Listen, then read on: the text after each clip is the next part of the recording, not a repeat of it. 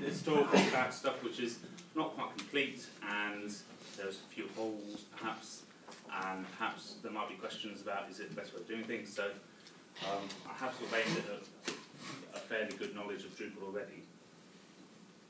So feel free to stop me at any point, ask any questions. I'm quite happy to be interrupted. So I'm James. I work for Code Enigma, and we have sweets. So if you haven't already had your sweets, go and get some sweets. I've been doing Drupal for 5 or 6 years, and I came from a print background originally, and I started out being a themer, and I've sort of progressed into development. But I still am, do quite a lot of theming from time to time. I want to get rid of themers. Mainly the explanation. So, starting out with who does what. So, depending on the size of the project, you might have far more people for this. So, I've just kept it down to perhaps a minimum. Developer, fairly obvious, someone that writes some code, any custom code you need for your project. Site builder, put together modules, custom or otherwise, contrib, configure them all to get your site working. When you get around to your custom theme, you suddenly need more than one role. Unlike other frameworks or ways of developing websites, in Drupal we've got this concept of a themer. So we don't just take designs and stick them in. We need a themer because the theme system is complex, and there's quite a lot that has to be done at different levels. So some of it's configuration, some of it's files, some of it's CSS, HTML, PHP. It's often the case that a themer is someone who's forced into learning PHP. That's the slide I put. You've got theme and designer next to each other. But in reality, there's often a bit of a separation. You've got a designer who wants to design really new, fancy websites, and you've got a themer who knows the reality of making that in Drupal. And there's, a bit of a disconnect there.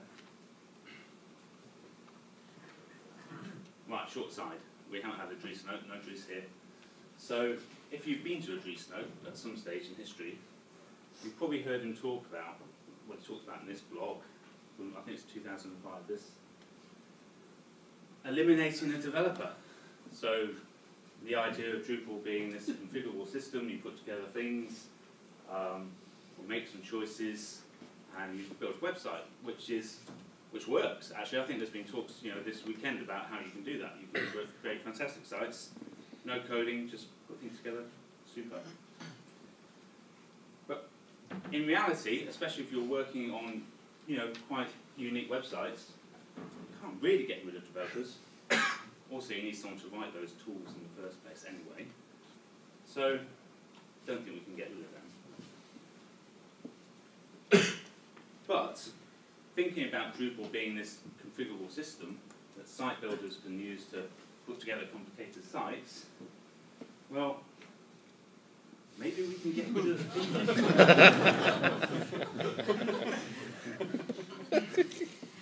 Instead, the developer looks a bit happy on that. So, how to get rid of it? So, start with your designer. Now, your designer needs to be a specialist. Your designer, different people have different concepts of what a web designer is, but I've always seen it as a web designer as someone that designs websites and produces the front-end markup, the HTML, CSS, JavaScript. But they know all those technologies really well. So they write fantastic HTML, and they really know what they're doing. So they're really up to date, they're using all the best current new technologies.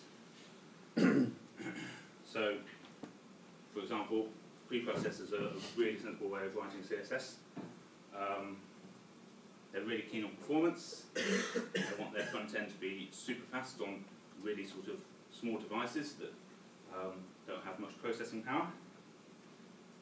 And they just use essentially full stop. They just want to do the best. So that's your design.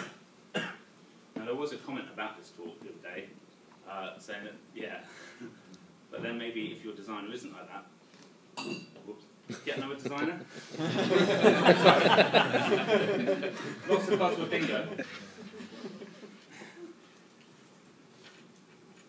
So, yeah, they love talking about all this sort of stuff. And you don't really, as a developer or a site builder, really need to know much about this stuff necessarily, but this is what your designer is thinking about and processes that they want to use. So I spoke to our designer about this, and I said, so you're doing front-end stuff, what tools do you want to use? Yeah. Okay, so I know one or two of those.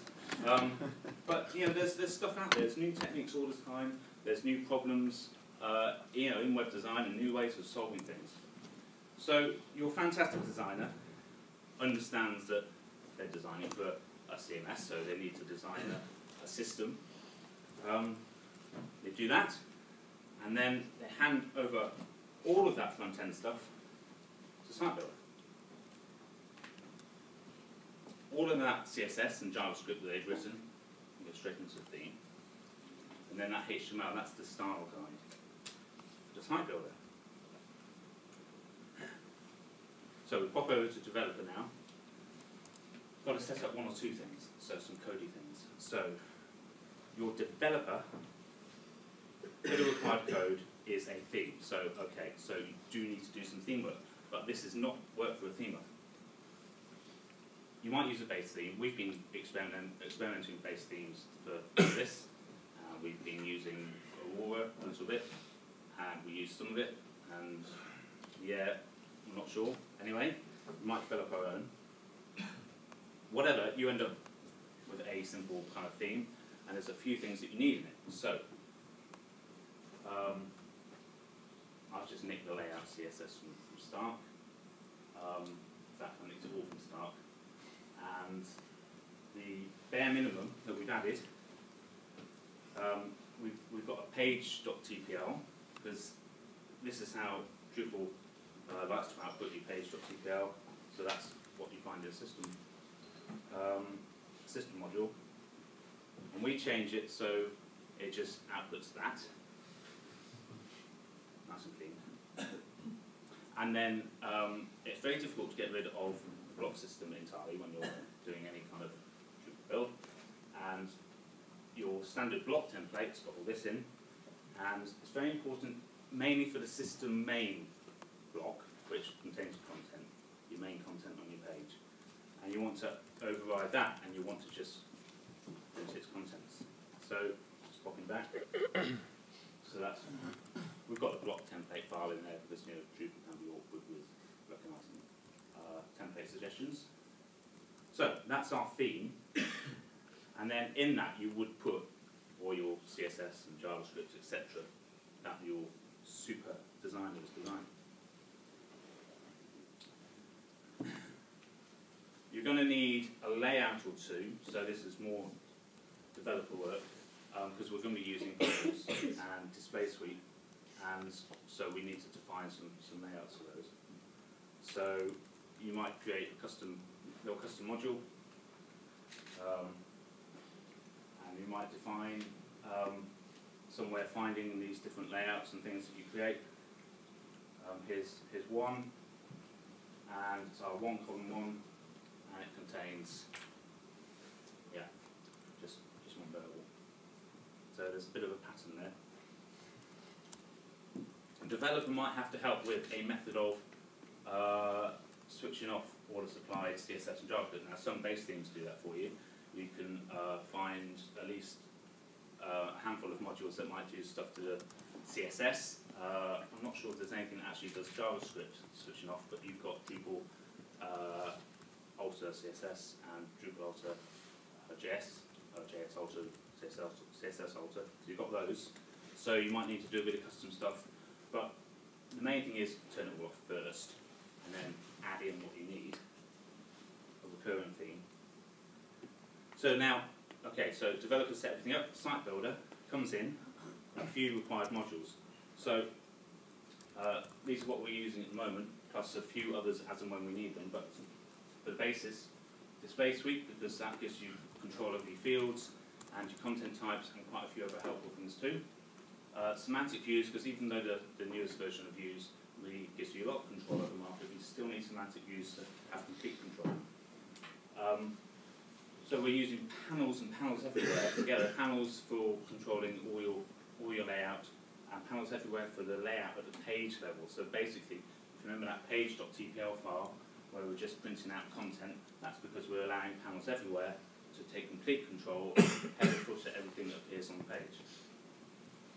And semantic panels, which like semantic views allows you to override the markup, we've actually forked that and we've sort of added a few extra things. So our forked version by default turns off all markup and then adds extra settings for regions, which semantic panels by itself doesn't do, so you can control wrappers around regions.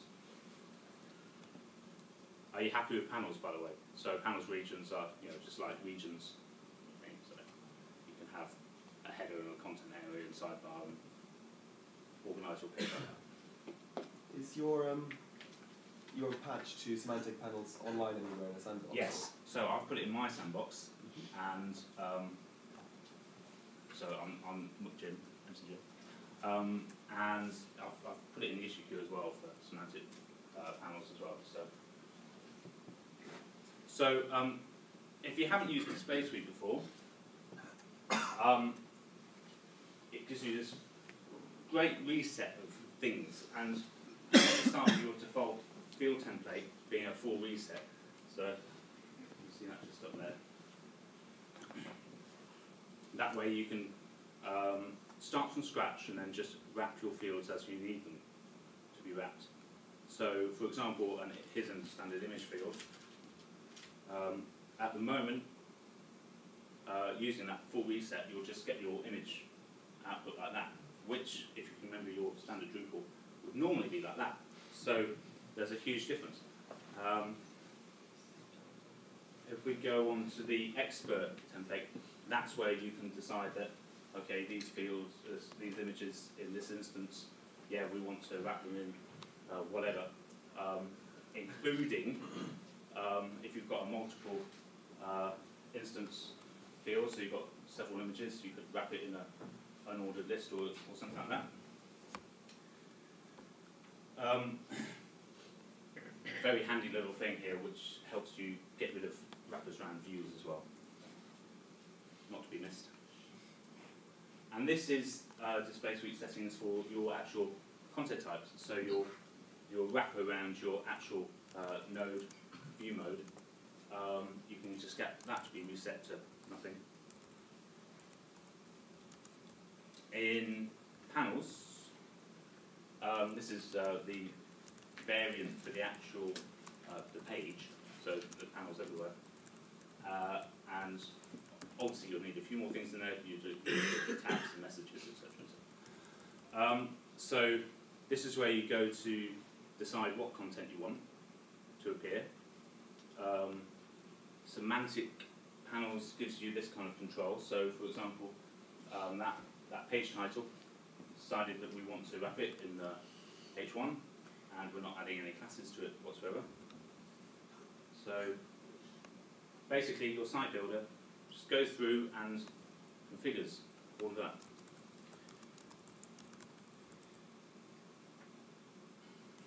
So what you would start with, that's just, that's using start, so that's just Drupal's default output, that's just one node. You can get that, which I hope you're clapping all the people that have put all the effort into all these modules, because there's no effort on my part. So you can see you can see there is actually the title there just above the image, so it's not wrapped in anything at the moment, and that actual you've got the image and you've got the body field, so they're just not wrapped in anything at all. So just having a sort of closer look in, so you can see a bit better.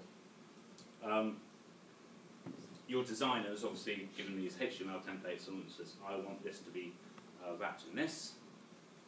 And so the site builder can just go into those various config settings and change things. So obviously I'm not very good at this whole kind of snaps approach to CSS, and I've just kind of put in a class called name, but you know, people, I don't need to know that, it's the designer who knows that and tells me what to do. So it was very easy to just add that in. And one other change that we made from semantic panels is just changing that. They've got a drop down for choosing which wrapper, and it was limited to a certain number. We just thought, actually, we just want a text field. So great. So if there's new HTML elements that we don't know about yet in HTML6, then well, yeah, we'll just type them in. Fine. So that might need to change. So this is something from a site that we have actually done this with. So smallish site, but just very easy to get this kind of very clean, non-Drupal markup output. And the great thing about it was that the designer just went away, designed the site, created the HTML using fancy tools, created the CSS using Sass and things, and just basically spat out the CSS, that got dumped into the theme, and then Drupal was configured to output exactly the same markup. So really nice and easy. So some rules that we followed. So never write a template file. Just avoid it. They've been written for you. So these modules that we're using, they're fundamentally supplying all your templates. So you don't need to write a template file.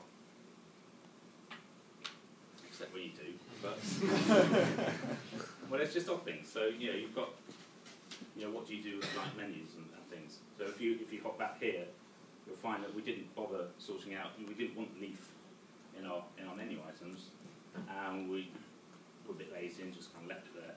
You know, because that would just, we couldn't do that in the UI, so we just ignored it for now.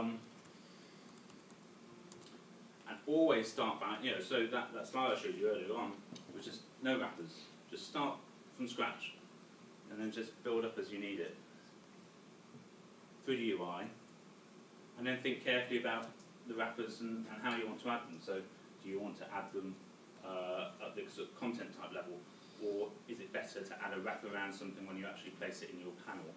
And then do you want to actually add the wrapper at the kind of node level panel or on actual page panel? So think carefully about that kind of thing. View modes as well is another thing actually. We found it made sense for using views. Make sure you set up view modes in your content types, so you don't have to mess around with fields in the views user interface if you don't have to. There's nothing wrong with that. It's just it felt more consistent to use view modes. So why is this good?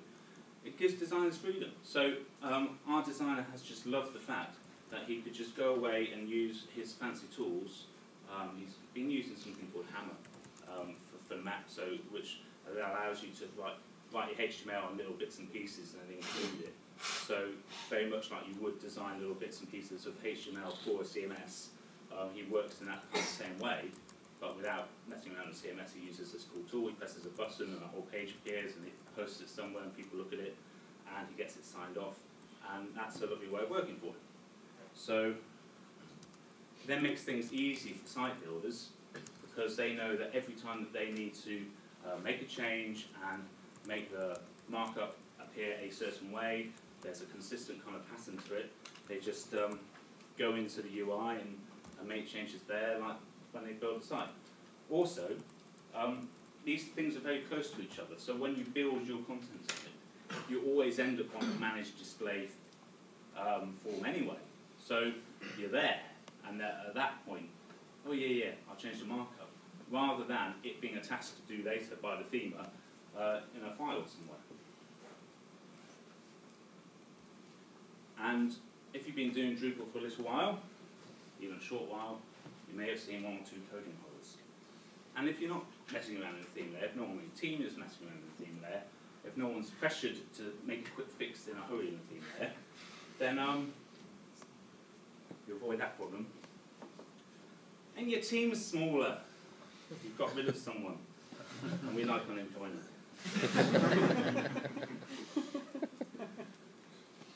Do we actually do this? We keep the theme up. Because our designer really knows Drupal quite well anyway. So I kind of set up the system for him, and he goes away and designs it in his cool tools, and then sits there and puts the site together. Click, click, click, click, click. Outputs the markup that he wants. He's happy. We're happy. Done. And that's that. Questions? Until we have Drupal 8 and we can export the configuration system easily, how do you manage kind of moving it from your dev site to staging to production without having loads of point and clicks? Okay, so how do you export it? I think all of it goes into features. So fortunately, display suite, panels, views, everything, it can all go into features. So yeah, that was an important thing to do for us because it's all part of our deployment process. So yeah, all goes there. Just tracking where the markup's coming from. Have you run into problems there? Because obviously where it's coming to EPL, but where you've got panels, you've got just tracking things down like that. Yeah, so that was the thing about thinking about where you put your wrappers in. So it's like throughout the whole process, it's add the minimum amount of markup where at every single stage. So when you're sort of adding markup around the fields, just what the minimum you need to do. Try and avoid, because you can use things like field group or field collections. You can put things together and add wrappers around at that point, but maybe not it's not so flexible. Maybe later on when you need it in different sort of format on a different page. So yeah, we haven't got too lost yet. And just we've only done it on smallest sites so far. So if you go down the other approach, then we've got loads more markup in there, but it's more robust in terms of, say, they add a new content type and their page is going to be handled, whereas in this instance, obviously, you're going to have to step in. Now, that's probably not realistic on a lot of the sites, but because you've not got the templates there, because of the way you use a display suite, unless they clone the display blog as well, do you know what I mean? They can't just build a page and it will look okay. Yeah, so a lot depends on who is maintaining the site and looking after it. But if you think that most sites either done, pushed out, and then things like that aren't changed, or you've got maybe sort of bigger sites where you've got someone who does know a bit of Drupal but is a site builder and they're maintaining the site, then that we're kind of thinking of. So someone that probably knows a bit of Drupal and then could add, quite happy to add a view and then just follow some simple instructions to kind of make the markup. About RDFA, because your method completely stripped it out. Sorry? RDFA? Yeah, I only stripped it out just because it looks a clean screenshot. But all those modules, they removed it as well. Yeah, so so you got to make that kind of decision. So also JavaScript as well, when you're stripping all of that out, you suddenly can't stick in Vue slideshow and expect that to work. But then our thinking was actually any asset that you need, any JavaScript, any CSS, you really, in this day and age, really need to think about what you're sending out. Keeping your requests, HTTP requests down to a minimum, and do you need jQuery? Can we switch off jQuery and not include that and everything? So this is why I said at the beginning, this is advanced. You've got to think about this. You've got to kind of know the problems that you're going to face, and so might not work in every scenario.